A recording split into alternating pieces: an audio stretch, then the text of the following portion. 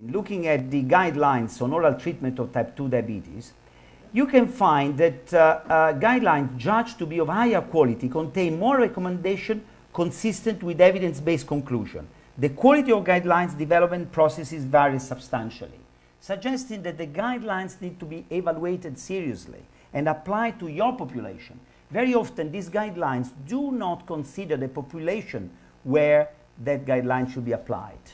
And this is diabetes, considering that diabetes diagnosed in China is the same as diabetes diagnosed in the UK, and definitely is not. And you cannot apply sic et simpliciter the same guidelines.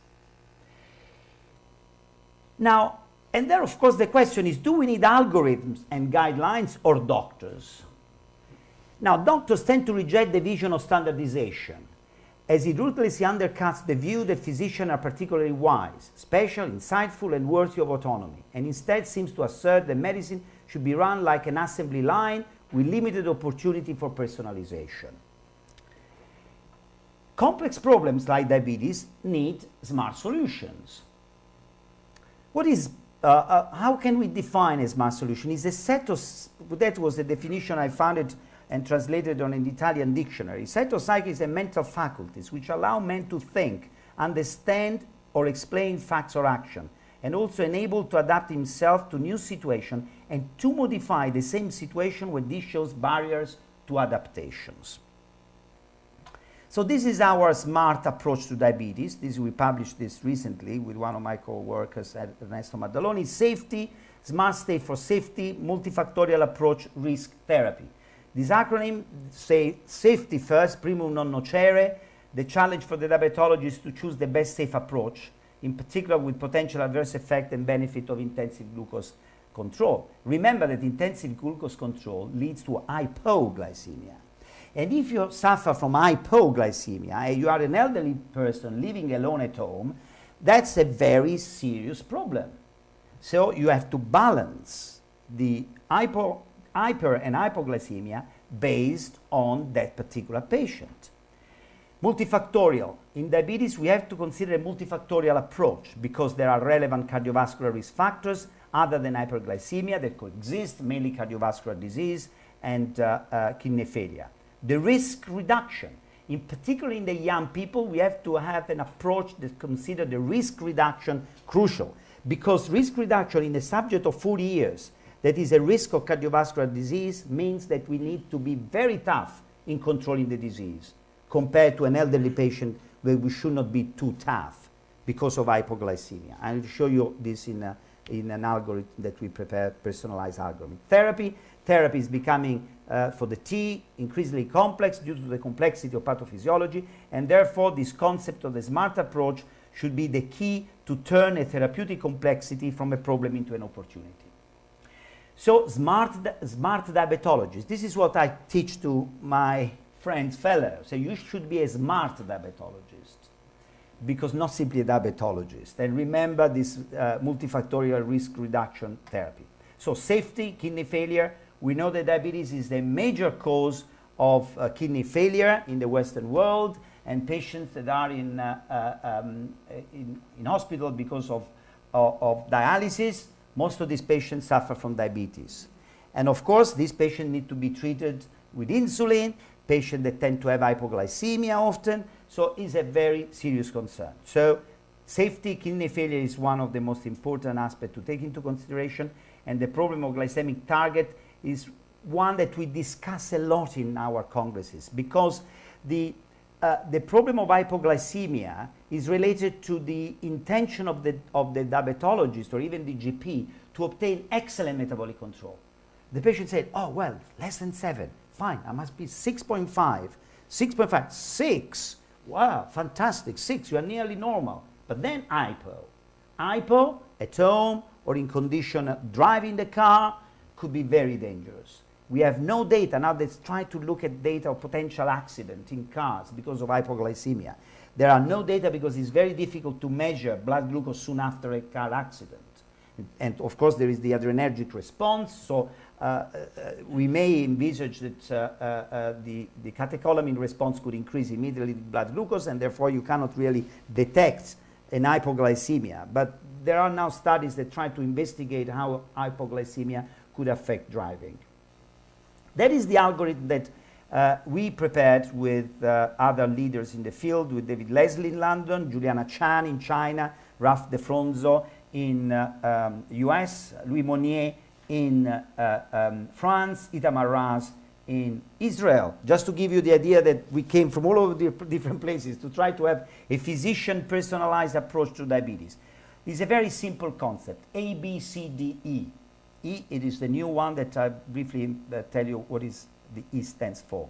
The A is the age, the B is the body weight, the C is the presence of complication, and D is the duration of diabetes. Now, very simple. If a doctor remember A, B, C, D, the age doesn't cost, you just ask.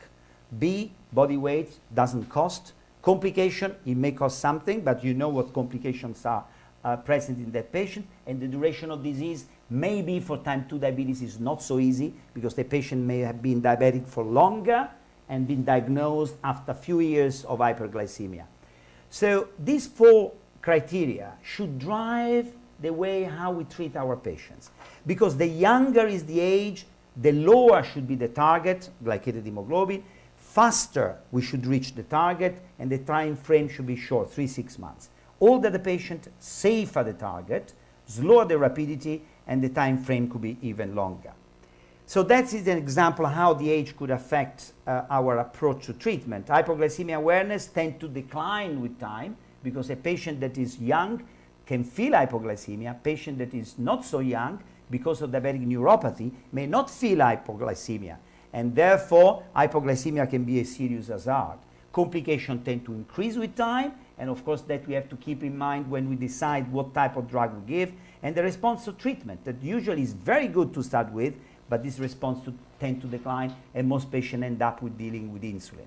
And the HbA1c should be very tough and low in the younger patient, can be higher in the HbA1 in older patients. The same for body weight. Body weight, just to give you an example here, response to therapy with thiazolidiones and the GLP-1 analogs that are now very fashionable, new drugs in treatment of diabetes. And the insulin sensitivity tend to decline. The comorbidities and macrovascular diseases tend to increase with time. So all these four therapy, all these four letters, and the B, the body weight, should be calculated before we decide what therapy to do. Complication as well. Life expectancy. We cannot deny the life expectancy in a young patient with diabetes is a very important criteria to keep in mind before we offer a therapy to control diabetes. But if you are 80, 75, 80, it has been shown in a very nice evidence-based long-term study called ACCORD, and also confirmed in another trial called ADOPT, that if you actually try to control diabetes too tight, with glycated hemoglobin at 6.2, you increase mortality. So you cannot really keep the same patients 6.2 or 8 without considering the age. The age becomes the key criteria to decide what is your target. The duration of disease, of course, is linked to the age and then the duration of the disease. And this is the, for those of you interested, the HbA1c and ABCDE of glycemia management in type 2 diabetes, a physician personalized approach where you can decide what to do based to the patient risk of weight gain, hypoglycemia, and cardiorenal complications. So that's quite easy to apply. Considering the 15 to 40, you may find strange to have 15 years for patients with type 2 diabetes, but now remember that now type 2 diabetes in the young equal type 1 diabetes in the young. In terms of prevalence, the prevalence of type 1 diabetes, the insulin type 1 autoimmune diabetes is 10% of all cases of diabetes, 10%. The type 2 in the young is 10% as well. So that's terrible. We have a lot of obese children, a lot of obese adolescents, and that's why type 2 diabetes increases. Thank you. Type 2 diabetes increases in children. So the point is that patients and doctor approach, I show you here how we can consider the personal approach to type 2 diabetes. If you do not communicate, that was a very nice editorial in The Lancet a couple of years ago. If you do not communicate with your patient clearly and do not treat your patient in a dignified manner, you are not providing even the bare minimum of health care. Our conversation with patients are a critical part of patient care. So what about diabetes affecting personal life in children? Just give you an example. School. Children do not receive intensive diabetes treatment in school. Sometimes teachers are even not aware because the mother don't want to tell that the child is diabetic. Treatment performed away from classroom where is given can impact on class attendance. Family. Family must change various aspects of their lifestyle to fulfill the demands of treatment. Quality of life becomes seriously affected, in particular in the first few years. Personality. Teenagers perceive diabetes having negative impact on their lives and feel depressed. Depression and discomfort. Diabetes control. Managing your blood glucose 4 times a day or even 5 times a day to adjust your insulin injection. Still, we give insulin subcutaneously, although there are the pumps available, but still 80% of patients with type 1 diabetes receive insulin injection, 4 insulin injections a day. And so you can imagine how that affects. And regarding adults, diabetes is a life-changing diagnosis. Daily life, dietary changes, modifying food choices that can affect family meal times, the disability, amputation, sexual life, erectile dysfunction is in 1 in 2 patients with type 2 diabetes. And I go in there to the E that I mentioned before, and I have to show you these slides. I conclude in 1 minute. Okay. The term empowerment from the word empower is to define the, to permit to give power or authority. This is where the IDF, the International Diabetes Federation, has put its finger to say empowerment is the way how we should involve our patient in treatment. And that is the ABCD with the addition of the empowerment. And the patient perspective, normal glycemia, easy to use, safe and tolerable, immediate benefit, inexpensive. And the physician perspective, the durability, easy to prescribe, reduce complications, and long-term benefit to preserve beta cells. So this is the balance where we have to consider our therapy for patients with type 2 diabetes. Thank you very much indeed. Thank you. I'll even try to contribute more and compensate these 4 minutes with the 15 minutes presentation. As you know, I'm very keen on time management. Now, after this comprehensive presentation by Professor Pozzilli, it is very difficult to enter another completely different field of medicine and talk about the issues of person-centeredness in that field, which are in many ways tautologic, because mental health is presupposed to be person-centered. And it is very challenging to enter into such many details as the previous speaker when speaking about psychiatry and clinical psychology. So what I'm going to do is to rather introduce you to what has led to estrangement from person-centeredness in mental health care over the past 40 or 50 years. Before that, let me to just say that psychiatry as a discipline exists since 1808. So, in terms of history of science, this is one of the youngest medical disciplines and has nothing to do with the ordinary medicine as conceived in internal diseases, surgery and so forth that has been practiced for centuries within a disciplinary framework. Therefore, we should keep in mind that we have a kind of proto-science in sensu lato.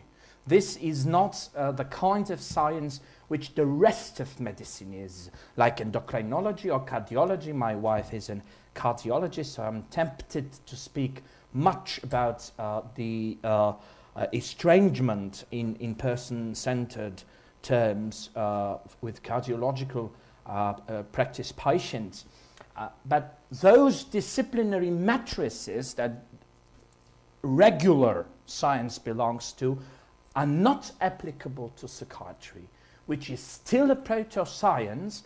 So my focus will be not how to reintroduce person-centeredness that has been lost, but to speak to you about the epistemological foundations which led to a crisis in psychiatry and clinical psychology as the disciplines constituting mental health care, and which prerequisite the estrangement from the person.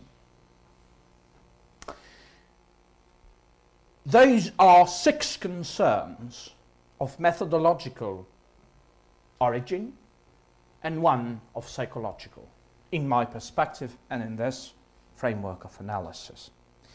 The first one is the so-called explanatory gap. This is a well-known term for those of you who have philosophical background or education. For those who haven't, let me to just say a few words.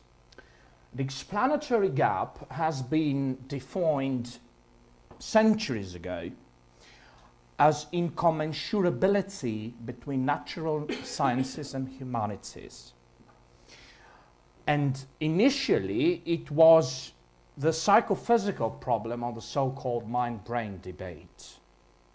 This was the overt expression of the explanatory gap. And a multitude of solutions of the mind-brain problem have been applied throughout the centuries, from antiquity to Renaissance, when the first discoveries in anatomy and physiology of brain have contributed to revision of the classical dogma which actually consisted the mind-brain debate, so-called monism and so-called psychophysical dualism.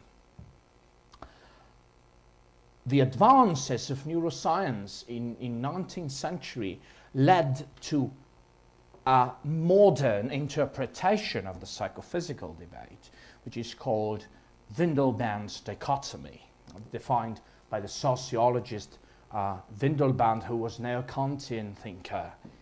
And in Windelband's dichotomy, you have nomothetic sciences which are explanatory, and neuroscience belongs to them. This is the one which is supposed to be a counterpart of psychiatric explanations in terms of pathophysiology. And the others are the ideographic sciences, which are presupposed to deliver humanistic, person-centered perspective, the narrative, the patient, and its values. Those two, from the perspective of Windelband and the neo-Kantian school, are incommensurable. And they are incommensurable indeed, because the narrative is very difficult to translate into physical terms or the terms of neurobiology. So in 20th century, 2 polarities of the psychophysical problem have been identified. One was eliminative materialism and the other was modern dualism, respectively adopted by biological psychiatry and the psychotherapeutic trends which came originally from clinical psychology but were adopted by psychiatry later. Eliminative physicalism postulates that eventually neurobiological knowledge combined with cybernetic modeling or computational modeling will lead to explanations which are ultimate and do not need any mental terms to be understood. I know this sounds kind of abstract, so let me give you an example. In the late 80s, mirror neurons were discovered to be related to empathy. If Churchlands, this is a family which has developed the theory of eliminative materialism, if Churchlands are correct in their postulation, then over the next 100 years, we shouldn't speak about empathy at all. We should speak about the activation of our mirror neuron system. This is complete terminological shift and complete elimination of the values and humanities knowledge by biomedicine as accompanied with computational sciences. This is the view has been adopted by biological neuropsychiatry. And modern dualism postulates that these two, the narrative and the nomothetic parts of psychiatric knowledge, the understanding and the explanation, are completely different, though might be considered as two separate parts of the formulation of patient's case in the so-called biopsychosocial model by Angel. That explanatory gap still exists. And still, you cannot find professional approach to synergistically add the two perspectives towards one patient. The second concern is the overestimation of mechanistic biological explanatory models, which began with the dopamine hypothesis in schizophrenia as an exemplar. Most of the biological neuropsychiatry currently is driven from similar receptor disease models. They are slightly more sophisticated at this point. My colleague Ken Schaffner, that I have a few joint papers with, and Ken Candler have published recently an excellent critique against the dopamine hypothesis as a prototype for most explanations in psychiatry. No matter how many receptors you add to a pathogenetic constellation, and in schizophrenia there have been added serotonin receptors, glycine receptors, and so forth, you remain mechanistic and oversimplistic in the way you approach disease. What is highly problematic, however, is not just the oversimplification, but the fact that any of those explanatory models eventually does not work when compared to psychotherapy or to placebo-controlled groups in evidential trials. The third concern, which estranges psychiatry from the person-centered perspective, is the high level of paradigmatic controversy or interparadigmatic controversy, which eventually led to what Paul Feyerabend used to coin as epistemic anarchy, or the status of science where anything goes. You may have one patient with panic disorder treated with any of those three approaches: psychoanalytic approach, behaviorist approach, and humanistic approach, and none of them is compatible to the other. You cannot follow up on that patient who has been treated with any of these approaches. And an attempt to combine them might not be harmful, but is completely untranslatable into the professional narrative of any professional who may succeed you in the therapeutic process. What I have highlighted on this slide is the confusion which is added into this paradigmatic anarchy, and this confusion concerns the humanistic theory which has been established by Maslow in the late 50s, and Carl Rogers, and which is the basis of the so-called person-centered psychotherapy. At present, there is a terminological and epistemological confusion between what person-centered should mean on a conceptual level and what person-centered or humanistic therapy means in psychotherapy, where it means actually values-based assessment. Not in full Freudian terms, but in more general terms, it is a therapy focused on values and preferences of the patient. The fourth concern, which is entailed from the previous, is misuse of therapeutic methods, not to say abuse. And these are psychosurgery in the 50s. You may be aware of the misuse of psychosurgery after Agash Munish, which was actually awarded with Nobel Prize. The misuse of conventional neuroleptics in the 60s, which has awful, terrible side effects and adverse events related to the treatment with that group of drugs. The electroconvulsive therapy, this is what ECT stands for, and the psychoanalytic therapy, which is added here not because it is biological, but because it can be harmful as well. You cannot imagine, those of you who do not practice psychoanalytic psychotherapy and not interested in its critique, which began with the seminal work of Adolf Grünbaum from the University of Pittsburgh. But psychoanalytic psychotherapy is responsible for about 30% of suicidal attempts within the therapeutic process of personal therapy. So imagine that you go to therapy just to be persuaded that you are such a mediocre living creature which is not worth living, actually. So you solve your problems tragically. Your fifth concern is actually, and the most important, that I'm very keen on, and we're currently publishing in Oxford University Press a book on this issue, is the validity of psychiatric taxonomy. And here are listed some of the traditional and some of the alternative models of psychiatric classifications.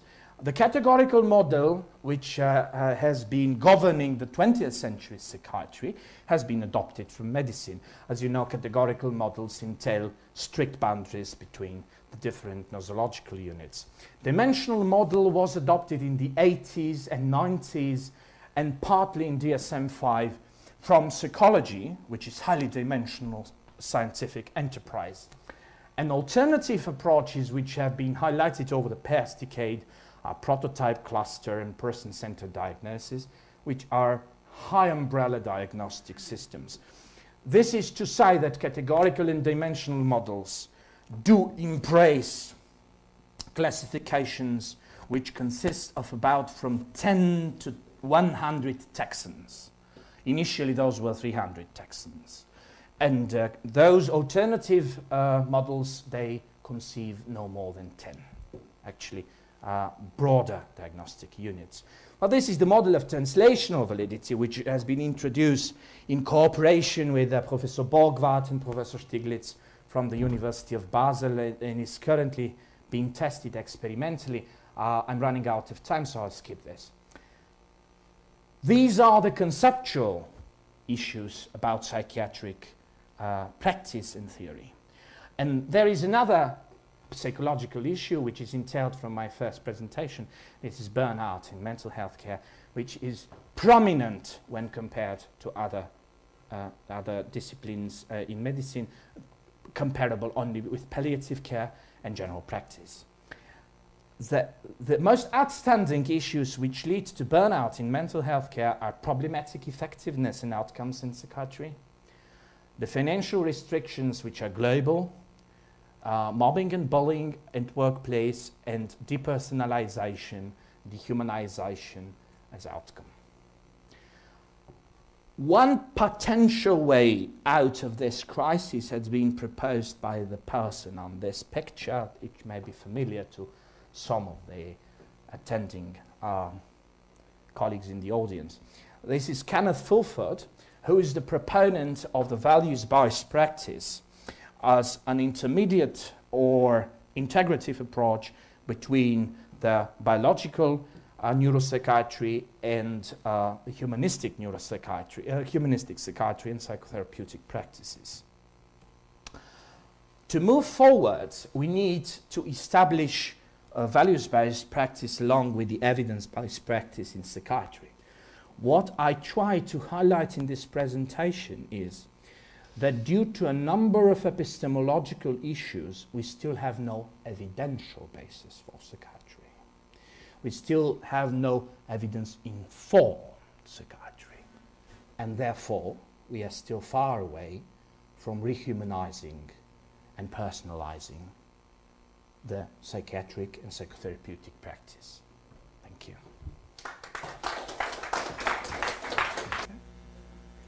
Good afternoon, everybody in Madrid. It is really an honour to be able to give this presentation to such an esteemed audience. A very big thank you to Professor Andrew Miles for asking me to do this. And I have another thank here. My friend and colleague, Peter Harton, from the School of Nursing and Midwifery at James Cook University, who is sitting guarding the door at this moment so people don't walk in on this recording, has been an enormous help in helping me get this recording going. So we'll push on with the presentation itself. Child and family-centred care. Well, family-centred care needs a definition. And for our purposes here, family-centred care is this, a way of caring for children and their families within health services, which ensures that care is planned around the whole family, not just the individual child or person, and in which all the family members are recognised as care recipients.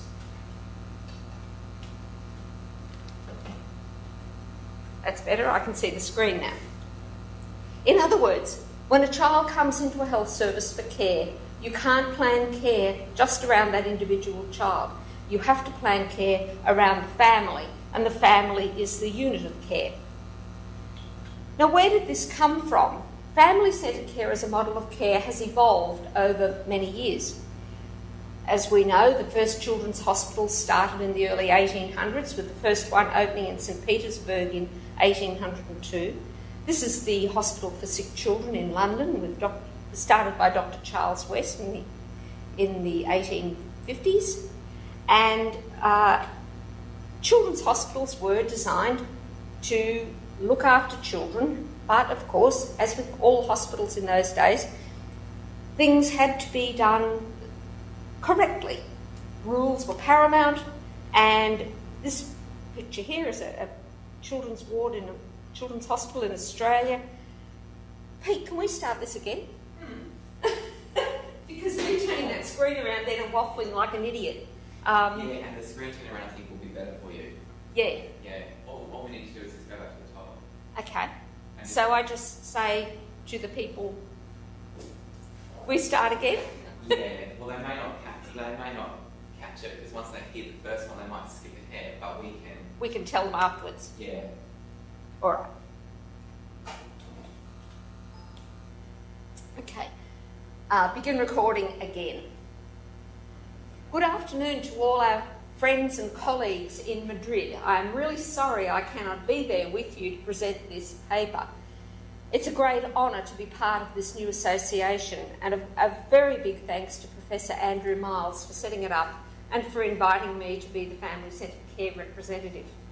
I have another thanks to give. It's to my friend and colleague Peter Harton from the School of Nursing and Midwifery here at James Cook University, who's actually sitting here guarding the door so that people don't walk in on this recording. Peter's been terrific helping me set up the technology around this. So child and family-centred care, a time to question. Yes, I think it is definitely time we question this. What is family-centred care? We have a definition, a way of caring for children and their families within health services, which ensures the care is planned around the whole family, not just the individual child or person, and in which all the family members are recognised as care recipients. In other words, when a child comes into a health service for care, we can't plan care just around that individual child. The whole family is involved, and so the family must be the unit of care. Family-centred care hasn't always been around, of course. It's evolved over time. And as most of us know, the first children's hospitals in the world emerged in the early 1800s, with the first one opening in St Petersburg in 1802. This is a picture of the Hospital for Sick Children at Great Ormond Street in London, opened by Dr. Charles West. Hospitals in those days weren't meant to be places that were specifically wonderful for children. They were there to make the children better, and all the rules had to be obeyed. And this is a ward in a children's hospital in Brisbane in the 1930s, and you'll see the really important things about this are that the wheels are all turned around the right way. The nurses are standing with their hands behind their backs, and there are some toys for the children to play with, but it's very neat and tidy. They were the important factors. We did terrible things to children. There's a cage over a cot to keep a child in. And hospitals weren't designed for with children in mind. Everything was adult size. And of course, cross-infection was always a big consideration. People were terrified of the children's diseases and the infections that could be brought in to hospitals and given to children. And so around all this came parents, and parents were not allowed to stay with their children in hospital, as is common these days. It was genuinely believed that when a child was admitted to hospital and the parent left, the child became very upset. Therefore, the nurses and doctors at the time rationalised that because the child was so upset when the parent left, it was better to exclude parents completely. And this is back in the days when children would be in hospital for umbilical hernia repair for 8 days, and if they had something like tuberculosis or juvenile rheumatoid arthritis, they could be in hospital for up to 3 years. And in that time, many of them never saw the parents. The parents weren't allowed in. It was genuinely believed that this was best for the children. And so children in hospital looked like this. They were usually, it was a miserable experience. Then some people started to question this. Renee Spitz, an American psychologist, coined the term hospitalism for children who had been so hospitalised that they could not relate to anyone or anything outside the hospital. They were totally institutionalised. Sir James Spence, in the 1920s at the Hospital for Sick Children in Newcastle upon Tyne in England, started admitting breastfeeding mothers with their babies. He published this in journals like The Lancet and got himself into terrible trouble because the medical establishment believed he was doing the wrong thing. But these two men were the real pioneers and revolutionaries. John Bowlby, the eminent child psychiatrist, who showed that children who were separated from their mothers at an early stage were in grave risk of going on to having psychopathology at later ages. He was the theorist. James Robertson took his work.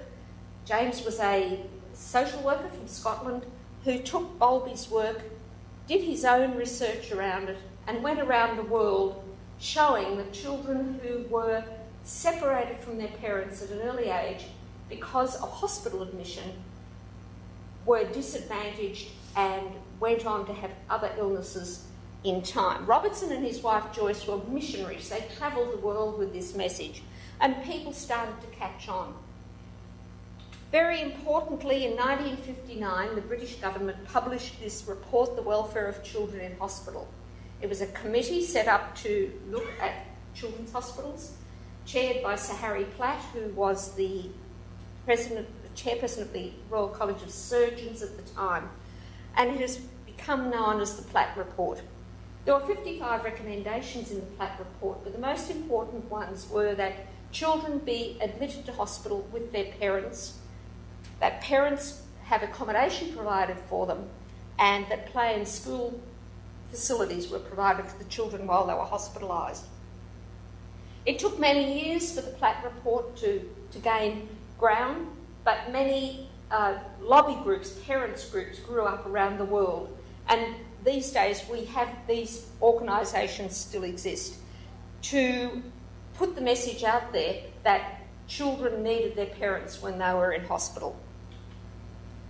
Models of care with these principles started to grow up. Care by parent developed in the USA in the 1960s, where purpose-built facilities had accommodation for parents and other family members, and the idea was that the family would actually move into the hospital unit and carry on normal life while the child was being hospitalised. Of course, very expensive to set up because you actually needed purpose-built facilities. Anne Casey developed partnership in care in the UK in 1988, where parents were recognised as being in a partnership with the health professionals giving the care. And then this thing we call family-centred care developed. Around about the 1970s, we start seeing it coming through in the literature. And now, of course, family-centred care as a model of care is ubiquitous in health services across the world. I've not been to a hospital anywhere in the world to their children's ward that doesn't have either a formal written policy of family-centred care or at least an informal policy where people say, oh yes, of course we practice family-centred care. Now, what is the family-centred care model? The important thing is the family remains at the centre of the child's life. It's structural and environmental, so you need parents' accommodation, bathrooms, kitchens, meals, laundry, parking, etc. Importantly, you need parents to be present and welcome to be present during interventions that are happening to the child, for example, intravenous insertion or lumbar puncture, whatever. The important thing to remember, though, with family-centred care is not that parents have to be present. They can be present, they can be encouraged and supported to be present for these things if they want. But of course, some parents may be too scared, they may not be able to. It's important to note, to realise that with family-centred care, we mustn't force the parents to be, we must support them in their choice to be there or not.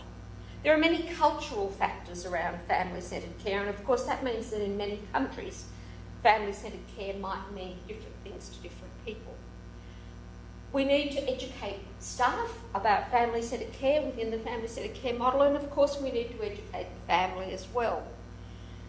One of the keystones for family-centred care is effective communication between parents, children and the hospital staff giving the care. And often it's the breakdown of communication that causes the problems that I'll be telling you about in a minute.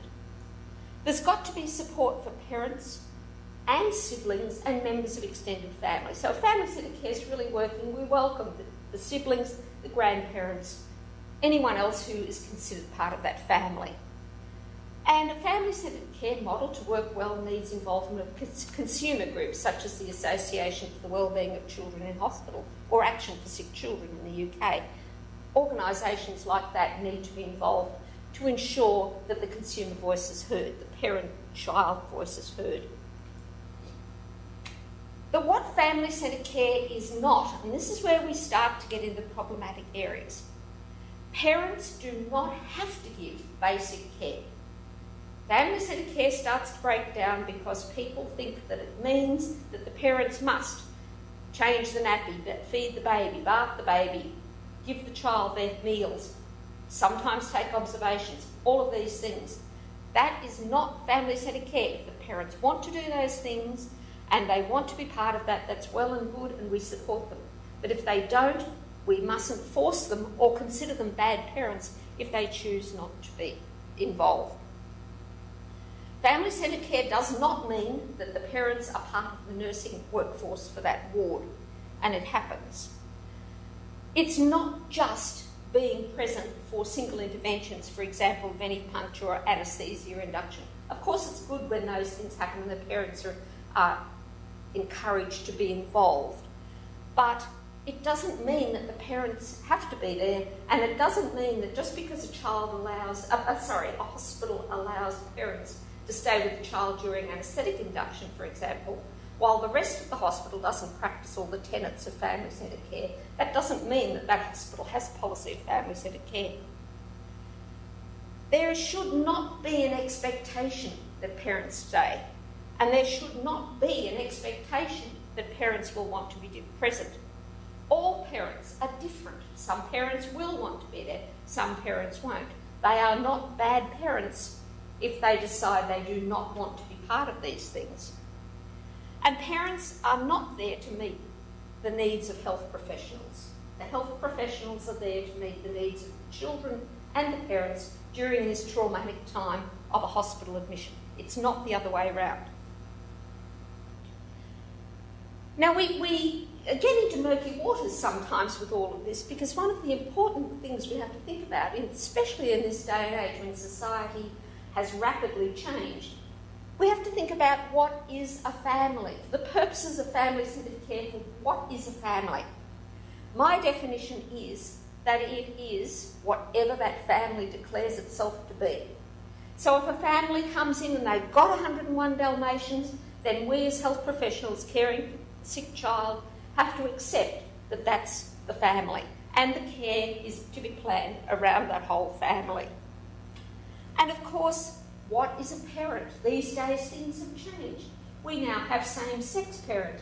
We have transgender people who are parents. We have adoptive parents. In Australia, our Aboriginal families often have more than one parent for each child, more than two parents for each child. And Aboriginal families likely to have many parents for the one child within that cultural group. So we have to be very aware of what a parent is. We have to accept their definition of who the parents are. Only by doing this can we begin to make family-centred care work effectively. Now that brings us to the idea of, is family-centred care the best model? We hear a lot about it. We see it in all these hospital documents and all these policies. I'm thinking that it has come to be just what Alice in Wonderland saw in Through the Looking Glass. She said, Humpty Dumpty said, when I use a word, it means just what I choose it to mean, neither more nor less. And I think that's where we're up to with family-centred care. Everybody uses the term, nobody's really sure what it is. And that's because we've never been able to really test it properly. I know this because I've done a Cochrane review of family-centred care. I've even done the update. And when we did the original one in 2007, we found no solid evidence that we could include to tell us whether family-centred care worked or not. When we did the update in 2011, only one study could be included from around the world. In other words, we have no real evidence as to whether family-centred care is effective or not. We don't know if this thing works or if it makes a difference. We do know, though, that there is a lot of really good qualitative research coming out describing concerns with this model we call family-centred care. I have a Joanna Briggs Institute review of qualitative studies about to be published on this. And the consistent themes that come up in the qualitative research is that staff are judgmental towards parents. And, this is all staff, nurses, doctors, allied health. Parents are being punished if staff consider that they're not good parents. Staff acting as gatekeepers to the children. They won't let staff acting just stop parents coming in if they think they're not good parents. Parents having to use strategies to have their needs met. Instead of the health staff being aware of the needs of parents at this traumatic time, parents are having to manipulate their system and their communication to have their needs met. Managers using parents to replace staff. The nurse manager comes down from the adult section of the hospital and says, "Oh, you have all these parents in the ward. I'm going to take one of your staff members to staff intensive care tonight because we're short up there." They do not understand that family-centred care requires more staff because you're dealing with several people as the unit of care, not just one individual patient. And interestingly, it's coming through that parents are becoming resentful at being made to do what they see as nurses' work. They are asked to do the basic care with the child, and some parents are saying, "Why am I being asked to do that? Surely that's the job of the nurses." So it's interesting that it has come almost full circle from the times before the Platt report. I think family-centred care as we know it results from communication breakdown. My own work has shown that often hospital staff don't understand the needs of parents when their children are in hospital. Gudrun Christiansdottir from Iceland and Inge Hallström and I from Sweden have done some work on this. Janine Young from here in Australia. And we found that parents need to be able to trust the health staff. They need to be trusted by the health staff. They need effective communication. And all these things were more important than having their physical needs met. When we asked staff what they thought parents' needs were, they were more likely than parents to think that the parents needed help to have their needs met. Now that means the staff are overly paternalistic. They don't understand that parents are more independent than staff think they are. And so there's this breakdown of communication around what parents think they need and what staff think they need. Of course, we have these parents from hell. There is no getting away from the fact that some parents are incredibly difficult to deal with. And of course, as well as that, we also do have parents who abuse their children under child protection orders, and that's what they're admitted to hospital for. So it's often, a rosy picture is often painted of parents, but we must remember that every so often we do have very difficult parents, and parents who may not be the best for their children. In these cases, family-centred care becomes even more important if we think it works, because this is where we really need to support the whole family, not just the individual child. Now, I've explained that family-centred care is ubiquitous. It's held up as the ideal model. We don't know if it works or not, but we do know there's problems with it, and we know that staff, our health professionals, do not always recognise the needs of parents when their children are hospitalised. I think at the core of some of this is a project that I'm doing at the moment around concepts of who owns the child in hospital. And I'll just ask you to watch this space and look for the publications when they start to come out. We haven't finished that project yet. But I think if we have parents who are sitting with the child in hospital and the nurses and doctors come in and say, oh, he's my patient today, or I'm looking after him, he's my patient for this shift, I think that we can see a tension build up between parents and staff as to who really is the important one at the core of caring for this child. And I think the communication there, that's a tension that can compromise good communication. So what can we do? Family-centred care remains the ideal. Philip Derbyshire in the early 1990s said that family-centred care was a wonderful ideal, but very difficult to implement effectively. Of course, the family remains the centre of a child's life. Common sense tells us that when a child is in hospital, they need their parents. And interestingly, some work coming out by Mohammed Al-Motlek from Jordan is now commenting on the fact that in some countries, family-centred care is a luxury, not a necessity. I will add another point in here. We often hear people from developed, rich countries say, oh, those developing countries, they've got it right. The parents are always there. Family-centred care works magnificently in developing countries because the parents are always there. My experience, and I have quite a deal of experience in developing countries, the reason the parents are there is because the health system is so poor, it cannot afford to employ enough nurses. So the parents must stay with the child to give nursing care. Now, according to my definition, that is not family-centred care because there is no choice. The parents have to stay because otherwise the child would get no care at all. But Mohammed makes a very good point that in some countries, family-centred care is a luxury. Family-centred care, as I have described it, is a luxury, not a necessity. And we do know that probably family-centred care is not working. Is there an alternative? What we've seen with family-centred care, I think, is that it has become such a sacred cow that people say, oh, yes, of course we practice it. Yes, it's wonderful. Yes, it's amazing. We must do it. Of course we do it. And there's many, many policy documents and a lot of money put in by health services around the world writing these policy documents about this thing we call family-centred care. But I would certainly argue it has become a sacred cow and it's really time to start thinking about what we're doing with it.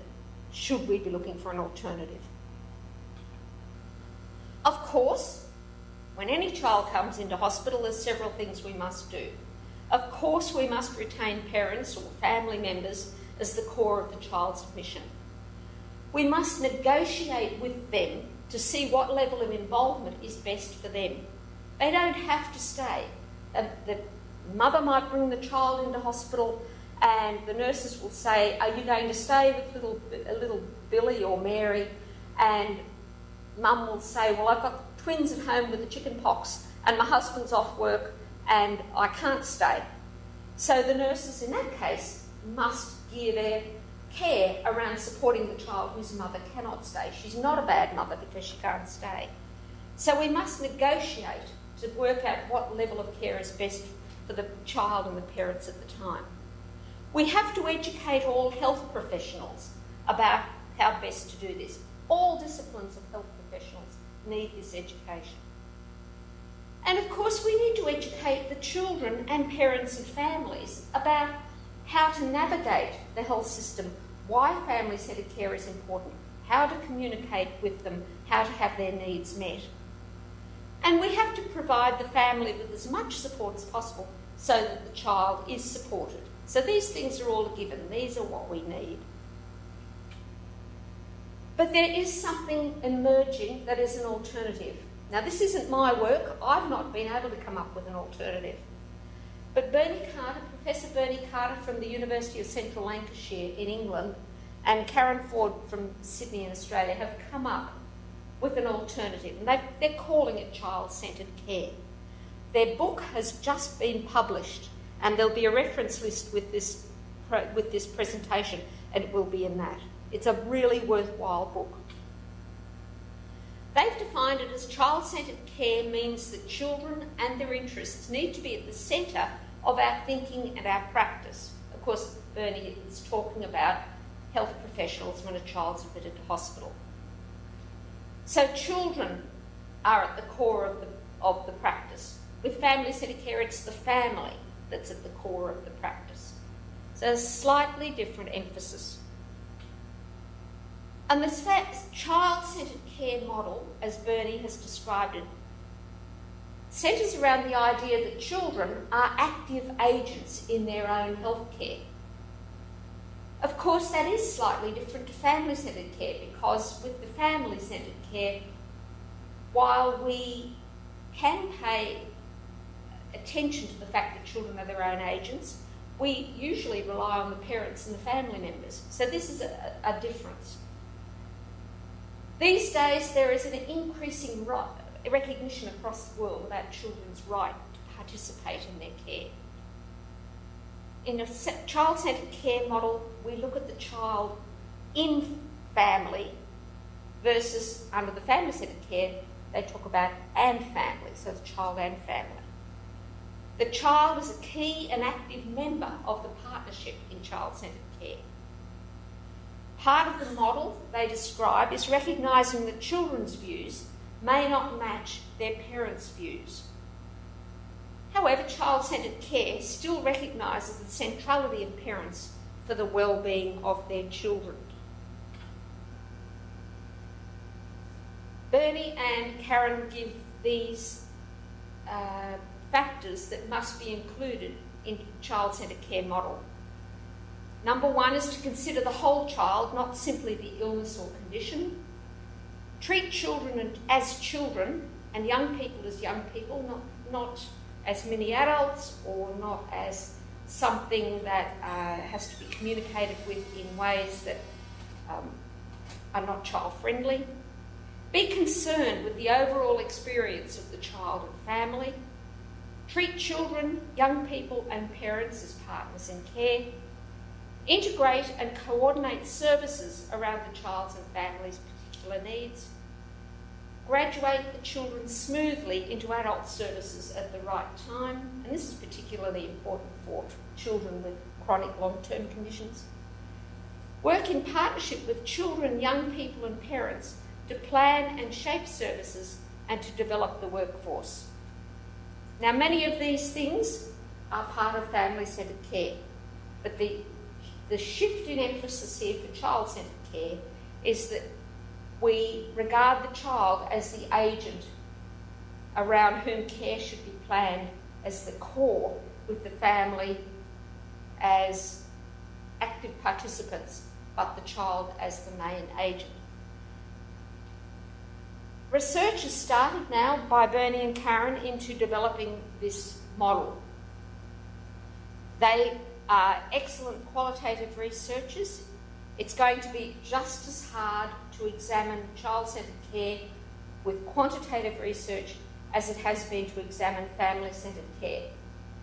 But this is a model that we should watch and see how it develops. It's going to be really good if they can get some really good evidence out about this, because we've not really been very able to generate a lot of evidence about family-centred care.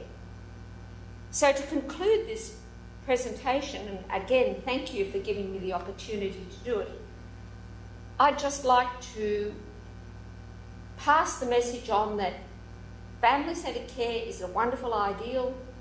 We don't know if it works or not because we have no evidence. It could work very well. It may not work very well. We just don't know. We do know that there are grave concerns with the way it's implemented around the world. And this new model of child-centred care is possibly an alternative, and it needs as much testing as family-centred care does. But ultimately, for all of this, the main thing is to ensure that the child and family have as trauma-free experience as possible when they come into healthcare. So thank you very much, and I wish you all the best with the rest of the conference.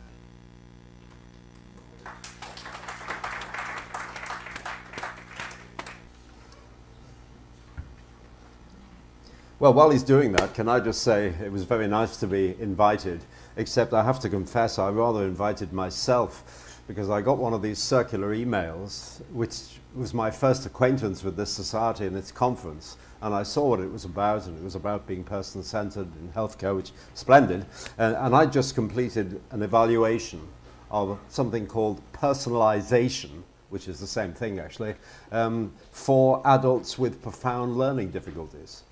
So I thought, I wonder whether that would be of interest to the conference, and as it is, it was, and I'm very pleased to be here. Now, I'm going to be describing an evaluation of a program which was providing person-centered support for adults with learning difficulties, some with profound learning difficulties. So we're talking about a very different kind of person, a person who may not have language, a person who may present themselves quite often in a very unattractive way. They may be violent, they may be self-harming, they may be harming those who are trying to support them. So we really are talking about a very different group of people in one sense, although absolutely still people. So one of the things I hoped I might do today was just maybe to help the people here to think about what they might provide through their healthcare for this particular group in the population and what some of the issues might be. So that's, I suppose, my most straightforward objective. The second is there may be things to learn from the way this support has been organised around people's aspirations and needs, which has something to teach all of us in other forms of healthcare. And the last thing, and I'd link this with the Australian presentation, I will be saying a little bit about the virtues of program evaluation. That is, the slogan of the company which I head up is, you innovate, we evaluate. So if you're going to do something new, you're going to innovate, it's great at the end of it to say, yeah, it was fabulous, we enjoyed it, but having objective external evaluation can be an essential element in making sure that what you've done is actually publicized and developed elsewhere. Okay. So the participants in what I'll be describing, and I put the most important ones at the top, 70 adults with learning difficulties. Now, we're talking here about learning difficulties of such severity that the local authority has a statutory responsibility to provide some form of support from them. And that form of support used to be predominantly institutionalized, and there are all sorts of horror stories about what institutionalized support for learning disability was. Many people with learning disability were kept sedated so they didn't cause any trouble, or they were physically restrained, and there were all sorts of records of abusive treatment, sometimes intentionally abusive, sometimes abusive just through disrespect and contempt. Now, what I've been privileged to be associated with is a shift from that kind of care to a much more personalised care where people with learning difficulties of this kind are living in their own flats or living in houses and living something that is much closer to a normal and good life. Now that's been a dramatic shift, and it's been very exciting to be involved in charting that. Now this particular support has been provided by a charity called Choice Support. So they are the providers of this specialised support. And we've got two colleagues who I'll introduce in a minute from Choice Support here, so they can tell you even more about it than I can. Their work was commissioned by the London Borough of Southwark. So they were the commissioners of personalised support. And then my unit comes in at the end, the parasite, if you like. The Social and Health Evaluation Unit was responsible for evaluating whether this personalised support actually did what it said it was going to do. Now, the relationships between these different participants are all interesting, of course, but the most interesting one is what Choice Support actually provided for these individuals. The relationship between the commissioners and the providers is fascinating, of course, for students of social policy, but I'm not going to be talking about that today. And then the relationship between evaluation. I will be saying a bit about that, because quite apart from it being business for me, I do believe very profoundly that external evaluation in some form is an invaluable part of any new process and innovation. So, I've realised now that I'm a follower of, I've maybe got the name wrong, Tandelbaum, who we learnt earlier today, fuses together the nomothetic and the ideographic. You're all looking blank. You weren't listening, were you? This was earlier on. Now, I'm going to try and fuse together the nomothetic and the ideographic by leafing in some case studies of some of the actual people in Southwark. And the first one is Kathy. Now, Kathy is smiling there and looking very charming, but I have to say that initially, Kathy, although, of course, like all human beings, she had her likable attributes, was generally very less than charming. She was clearly an unhappy person. She was a person who would actually attack, physically attack, many of her carers. So she didn't have any of the immediate appeal which the idealized patient might have, who's going to be grateful. Far from it. She was very antagonistic and violent and leading really a very restricted and unhappy life.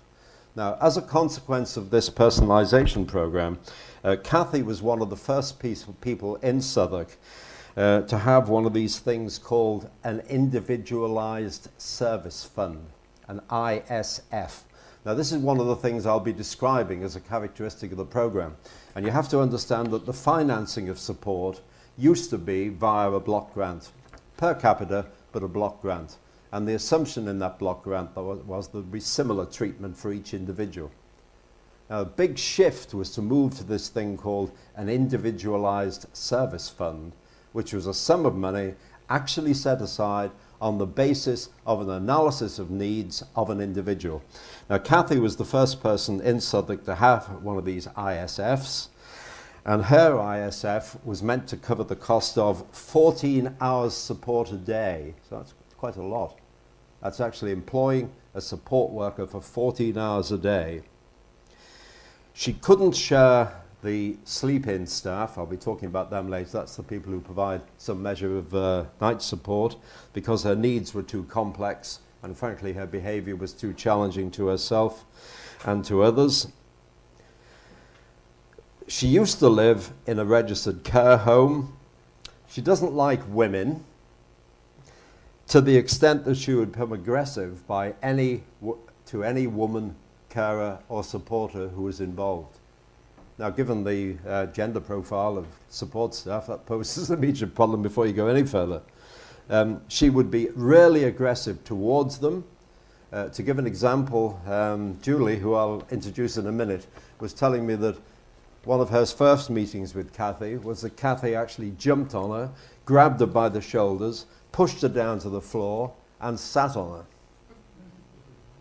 So, patient-centered with that, eh? Since having her ISF, Kathy has moved to her own supported living flat with a garden, and she is now presenting no challenges to her supporters at all.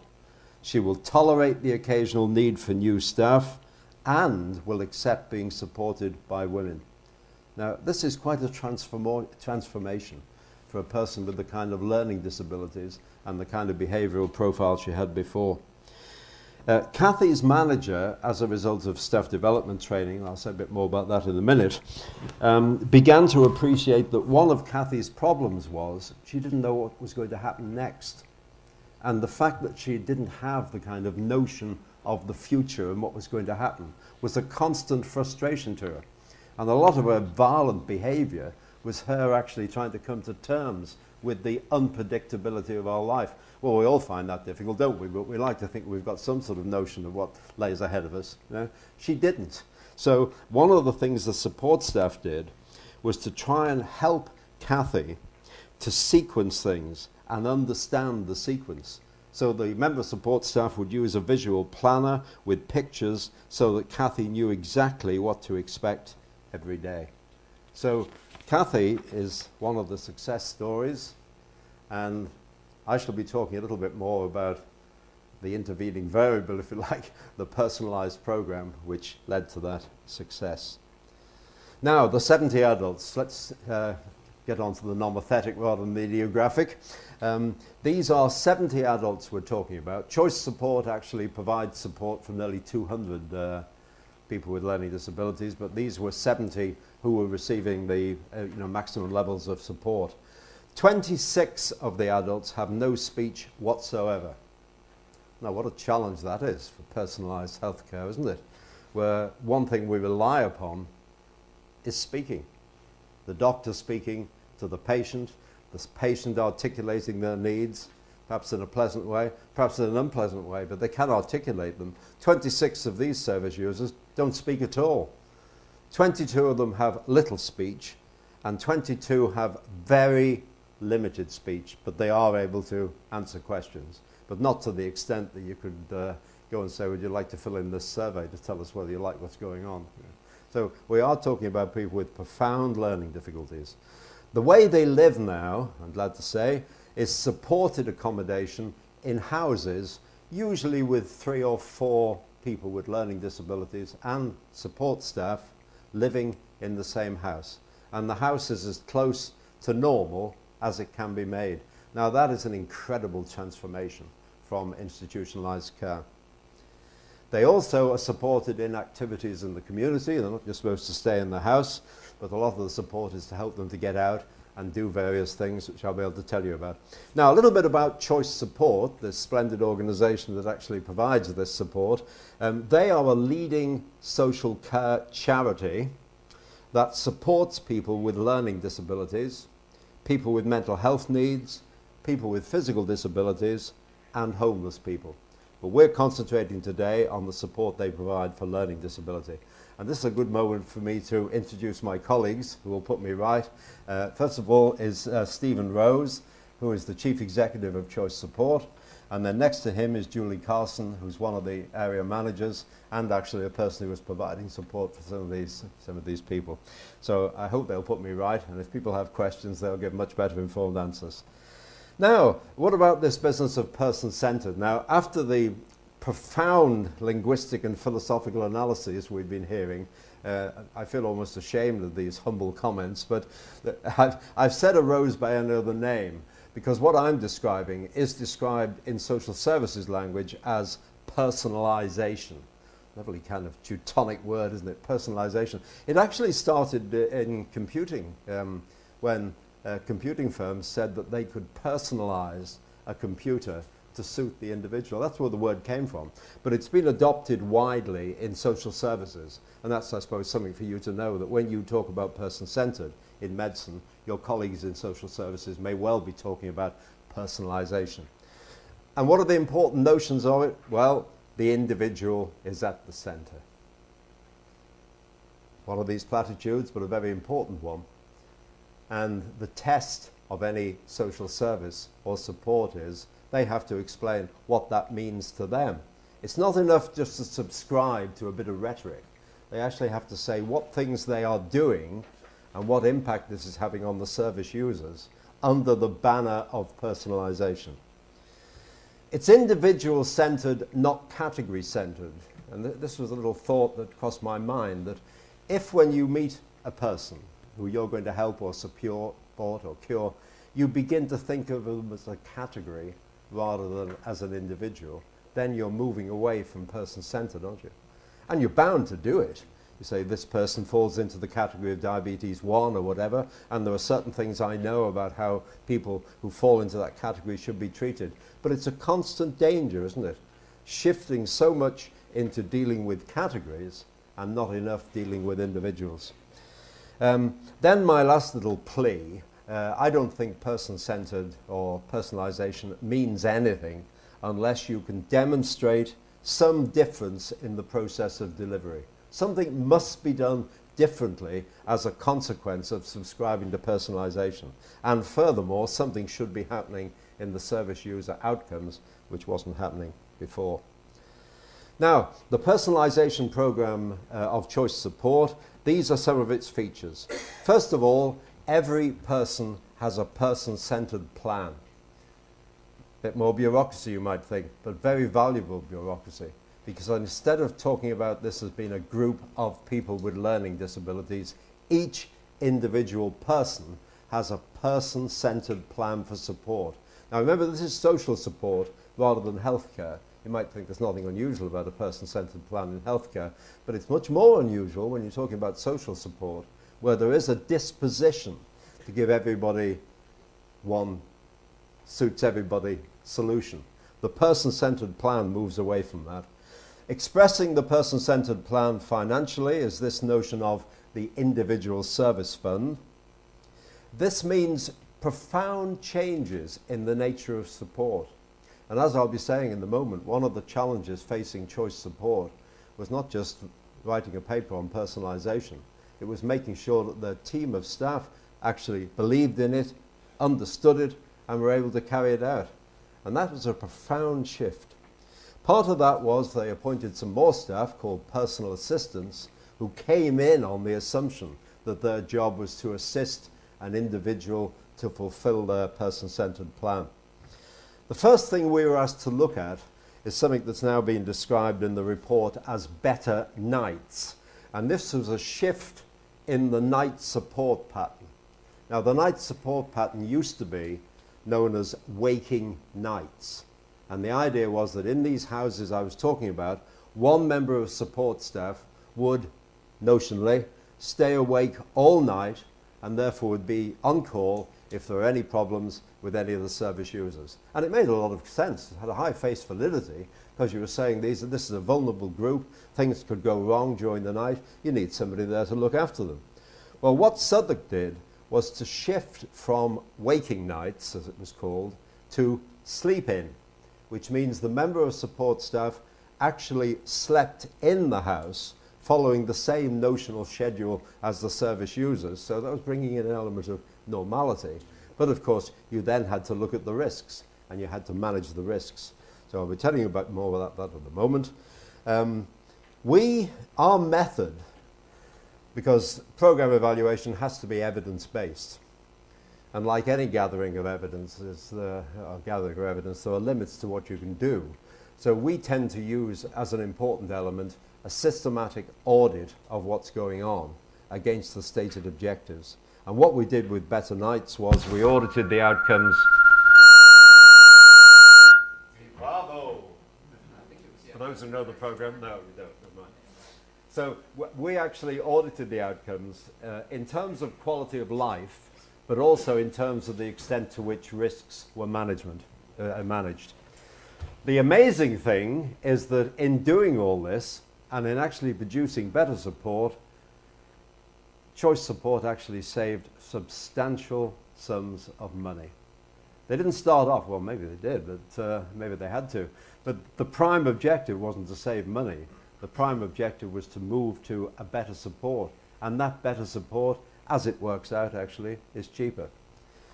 It required a culture change. It required creativity from the support workers in terms of working in new ways. and it needed to be managed. And that's a very important message. It's not just a question of saying the managers are evil. Of course, they are inherently evil. But if there's a new innovation coming in, you can't just rely on the innovative practitioner to do it. You need the innovative practitioner to do it, but it has to be managed both strategically and operationally. Now, a little bit more about some of the mechanisms. Person-centered plans, which are, as they sound, a plan which took account of all the needs and, as far as you could, the aspirations of individuals to plan what kind of support would be provided. To help that, Choice Support and others have developed PCP tools, and these tools are not just, you know, another bit of bureaucratic structure. They're actually an aid for people to make sure they're attending to all the important features. There's a focus in person-centered plans, obviously, on providing services to individuals. They must have a plan. They're not just an analysis of needs, and they're not just a wish list. They have to produce an operational plan so that you actually know whether you're doing it or not. And one mechanism which helped in the development of these person-centered plans was the idea of a circle of care. So the support worker, the manager, the advocate, if there were an advocate, somebody from social services, the parent or relative would be a circle of care who would either develop the person-centered plan or at least they'd validate it when they saw it. Individual service funds, which I've referred to a few times, this is an individual budget for support as opposed to a block grant. So you have to know where it's come from. The block grant idea is simple enough. You say we've got 70 people here with profound learning difficulties. Typically per capita they should receive so much, so this is the block grant. And you then have to start splitting up the block grant. And the temptation, of course, is to provide a similar service for everybody because it's much neater and it relates to the per capita. So the shift from the block grant to an individual budget, Choice Support's role in that would be to manage the ISF as an agent on behalf of the service user. Now, obviously, when you're talking about people with profound learning difficulties, you couldn't say, here you are, here's your money, you spend it the way you wish. I mean, that, frankly, that would be a nonsense. So you have to have a benign agent who is trying to find the best ways of spending the individual service fund to actually meet the needs and aspirations of the service user. The relationship between the purchaser, in this case Southwark, and the provider, quite a fraught one actually, because it was Choice Support's job to say, look, we've looked at these individuals, we've produced a person-centered plan for each, this is the support we think they'll need, it'll cost so much, and of course the purchaser is always trying to save money and give the least money, and they would be looking at the kind of sums that would arise and say, that's too much, can we not trim that down? So it was quite a fraught relationship, but a necessary. And the fact that you had to finish up with an individual service fund meant that it was unavoidable. You couldn't just say, this is difficult, we'll all go home, or we'll go away and complain and so on. You had to finish up with an individual service fund. It's then the responsibility of Choice Support to manage that budget. It's a protected budget, and the provider can be as flexible as possible in achieving desired outcomes. Which brings me on to another case study, the shift from the nomothetic to the ideographic, for the benefit of the philosophers here in case they were falling asleep. This is John. John is on the left and his support staff is holding his hand, and you can see John's, I think, smiling actually, but I think John, that's a lovely picture, but it gives you an idea that when somebody has profound learning difficulties, not only can they not speak, but they may well not have the same repertoire of interactional skills which we rely on normally. So a support worker has to be very sensitive to affective cues and really understanding what's making a person happy and so on. Well, John, at the beginning of this process, would sit on the ground and refuse to move.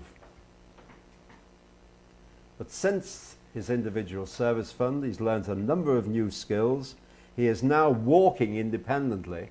And you might say, so what? Well, if you spend most of your time sitting on the ground, walking is quite an achievement, isn't it?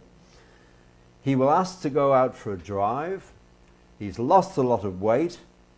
His brothers and sisters are now involved in a way that they weren't before, because often families with somebody with profound learning disability, I'm not saying they don't love them in one sense, but it can be very convenient to just get them tucked away and forget about them and rationalize it and say, oh, well, somebody's looking after them. So actually getting a proper engagement from a family is quite an achievement. So that's John. Now, getting back to better nights, I don't know how I'm doing on time. Yeah, we have time. Okay, oh, that's good. Okay, well, that's about right. Yeah, okay. Now, getting back to better nights, I explained to you this was a change from waking nights, when the member of care staff was awake all night, to sleep in, where the member of care staff slept in. What about it? Well, assistive technology was very important, because one thing that's worrying, of course, is the idea that the learning disabled person might wet their bed. Now, there are pads which will detect any change in liquids around in the sheets and so on. They'll ring an alarm and the sleeping member of staff can go in and do something about it. So there are various forms of assistive technology, movement sensors and so on, which can substitute for the person being awake all night watching, which is a very abnormal situation, isn't it? Which brings me on to the next thing, that one of the virtues of this shift was a measure of normalization. So the people with learning disabilities are living in a house where, roughly speaking, everybody would go to bed at the same time, allowing for individual variations, of course, and roughly speaking, everybody would wake up in the morning and it would be like being in a normal house. Now, we found in our evaluation that there was a lot of evidence of normalization and the beneficial effects. Increased independence. Some service users would now get up and make themselves a cup of tea. You might say, again, so what? But you always have to see this in context. That is an amazing achievement for somebody who before, if they wanted a cup of tea, would have gone to the member of staff who was there for waking nights, and they would have made the tea for them. So increased independence. Risk management was very important, because as is often the case with care of a vulnerable group, people who are set in one way of providing the care, they're not doing it through any malign intent. They're doing it because they think they're providing the best. And they're very worried when you ask them to change. So if you say, look, we don't want you to be awake all night, we want you to sleep in, they are extremely worried about it. They're worried about the risks. So an important part of our evaluation was evaluating the way these risks had been managed. And of course, the lovely bottom line, this change from paying people to be awake all night to paying people but letting them sleep in achieved very substantial savings. A little bit about evaluation, because that was another thing I thought. I really don't know how familiar you are with program evaluation as a discipline, but it is a well-established discipline, and in many areas of activity it's a requirement of funding. You know, the government says, yeah, indeed. And there's good and bad program evaluation, of course. You remember the three jokes, or the three lies. Of course, I'll still love you in the morning. The check is in the post, darling. And I'm from the evaluators and I'm here to help. Yeah, right. Well, we were given a contract to evaluate the change from waking nights to sleep in. And then in discussion with Choice Support, we said, well, look, this change of nights is just part of your personalisation program. Could we perhaps look at the program more broadly and evaluate the whole impact of personalisation? And they agreed we should.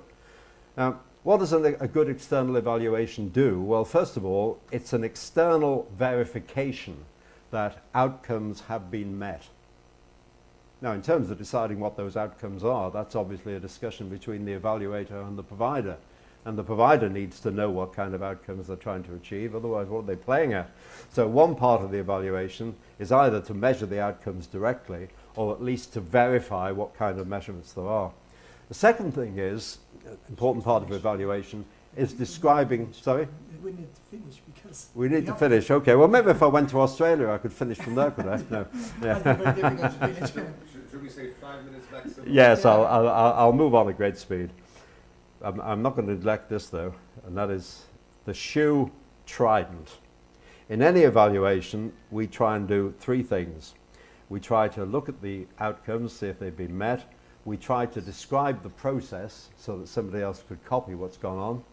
And finally, we try and take all the stakeholder perspectives. Now, moving on at great speed, And I'll tell you where you can buy the reports or get the reports free at the end, so you don't need my detail. We used outcome audits, both for Better Nights and for personalisation. And one of the things that structured our audit tool was we used a thing called Keys to Citizenship, produced by a man called Simon Duffy, who said the way to look at learning disabled people is to say, what should any citizen expect? And he actually produced a set of objectives to do with self-determination, direction, money, a home, the right support, and a community life, which he says is the right of any citizen and also the right of somebody with learning disabilities. Now, I'm going to jump on at dizzying speed, even passing over Peter, who's smiling in the front of the car there. Peter used some of his individual service fund to buy a car. He doesn't drive it, of course, but he actually goes out in his own car. Stakeholder perspectives. So, the conclusion, this is the last bit, Chair. Improved quality of life for the majority of the 70 service users, as measured by our audits. Substantial net savings. Largely favourable views from support staff and relatives. Not uniformly favourable, because some of them are still worried, but favourable. A minority of 12 had not enjoyed an improvement in quality of life. Now, they hadn't had a deterioration, but they hadn't improved. So Choice Support are looking extremely closely at those particular individuals now to see whether there's something in the whole approach which simply hasn't captured their needs. Individual service funds and person-centred plans, definitely a success. The management approach, which was principled, determined, and focused, was essential for strategic planning to match operational planning. We recommended two things. First, that personalisation should be rolled out to other commissions. And lastly, the case studies should be produced of the minority to try and find out why this wonderful approach didn't work with absolutely everybody. We hope we'll learn from that. Now, if you're interested in what I've been saying, I hope you are, then I'd refer you to the Centre for Policy Reform, who have published 3 reports. Better Nights was the last one. They published one on ISFs, and they published ones on the need analysis tools, and that is the web address. Thank you very much indeed.